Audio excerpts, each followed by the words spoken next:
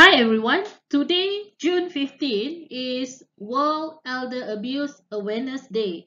So, I am going to talk about elder abuse and what are the roles of physiotherapy. We know that in about 10 years from now, the number of persons aged 60 years or over is projected to grow by about 40% from 1 billion to about 1.4 billion globally, more than the younger people. And this increase will be the greatest and the most rapid in the developing countries, and recognizing that greater attention needs to be paid to the specific challenges affecting older persons. uh, Today I am going to highlight one of the field of human rights, that is elder abuse. The United Nations General Assembly designated 15 June as World Elder Abuse Awareness Day to commemorate each year on 15 June to highlight one of the worst manifestations of ageism and inequality in our society, that is elder abuse. According to WHO estimates, 1 in 6 people aged over 60 suffers from abuse. That means nearly 140 million people globally being abused. And this number might be much higher as elder abuse is normally hidden and is not reported. The WHO defines abuse as a single or repeated act or lack of appropriate action occurring within any relationships. It can be by the family or friends, or sometimes even by the healthcare providers, where there is an expectations of trust that causes harm or distress to the elderly. So let's look at some of the examples of elder abuse. There are actually a number of numerous types of elder abuse. Examples: physical abuse, emotional abuse, sexual abuse, exploiting the senior, and also neglecting the elderly. In physical abuse, for example, like family or friends, or even physiotherapists, therapists, or those any other healthcare providers using force to threaten or physically injure the elderly. For example, like forcing them to eat or to drink or to take medications or to move, to do exercises, or to sleep. So this kind of physical forces is actually considered as abuse. Other than that, like elderly is normally very vulnerable. Sometimes they just can't handle themselves. To do their activities of daily living. We normally tend to force them to do it themselves, but actually they cannot do it. Again, using physical forces to probably till you injure them, like slapping, beating them, grabbing them from the hands, to push them to change their position, to sit, to stand up. All these are considered abuse when actually they refuse to follow your instructions. Right, so there are other abuse, like emotional abuse, which can actually stress or harm their feeling, the emotions, um, and also which is beyond their control, and we do not know, we just can't read their mind, and actually they are feeling very stressful, when sometimes we use verbal attack or verbal abuse to the elderly. And sometimes sexual forces is also considered as abuse, um, for example, like being tricked, being threatened, or otherwise, coerced upon an elder, including anyone who is unable to, they just can't give consent and they are being forced. So that is considered as probably a sexual abuse. And also, now very often we hear from the news, elderly being you know uh,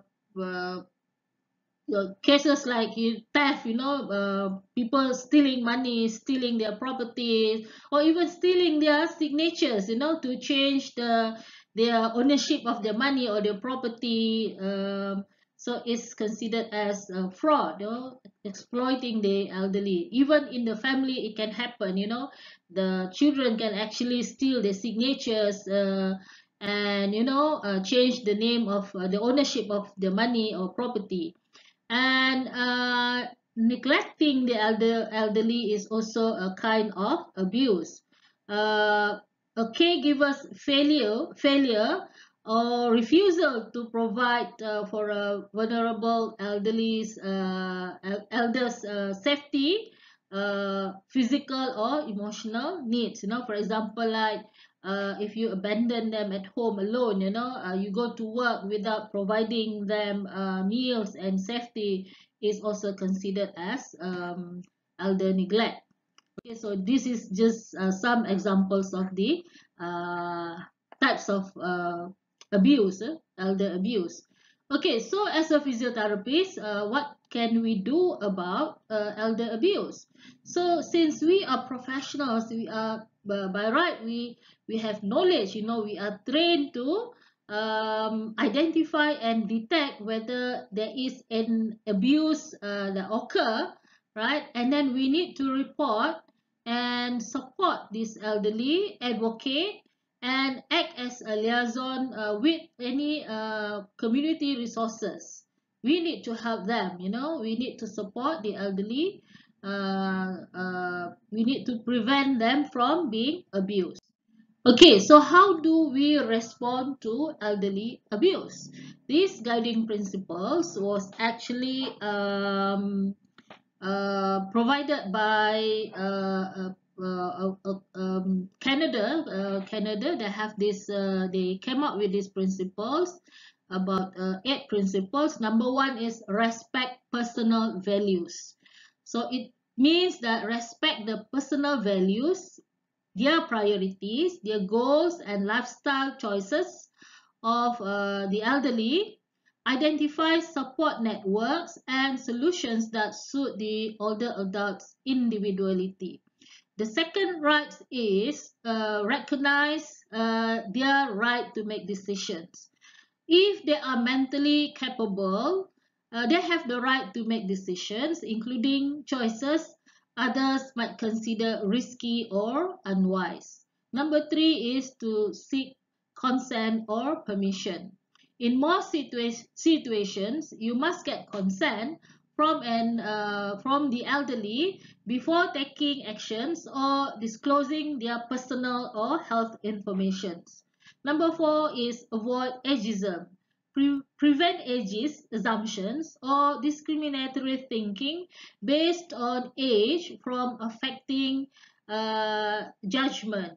Avoid stereotype or stereotypical language about older people, and show respect for the inherent dignity of all human beings, regardless of age.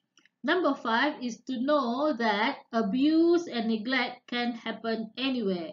So be aware that abuse and neglect of elderly can occur in a variety of circumstances, from home care to family violence. So as a healthcare provider, we need to be able to identify signs and symptoms, and report. And number 6 is involve the elderly in problem solving and decision making. Ask questions, if whether they want to know further about what you are talking about. Responses to abuse, neglect, and risk of abuse or neglect should involve their views and their concerns. Number 7 is we need to place a high value on their independence and autonomy. Choose the least intrusive way to provide support or assistance to the elderly. And lastly is to respond appropriately. An appropriate response to abuse, neglect, or risk of abuse or neglect should respect the legal rights of the elderly while addressing the need for support, assistance, or protections in practical ways. So we need to know the laws in how to report, how to handle elder abuse. Right? And there is one, I was looking for evidence on whether physiotherapists or physical therapists are well versed or have knowledge in physical elder abuse. So this study was conducted very long ago, very classical study. A study conducted in Michigan. The purpose of this study is to determine the knowledge that PTs possess in 3 areas of abuse management, that is, recognitions of signs and symptoms of physical abuse, awareness of state mandatory reporting laws, and knowledge of facility protocols for reporting abuse. And they also aim to determine the frequency physical therapists suspected elder abuse and the compliance to the Michigan law, which requires the reporting of suspected abuse by the healthcare workers. So they distributed about 400 questionnaire to licensed PTs, and they receive about they analyze about 31% from the return rate, and their result shows that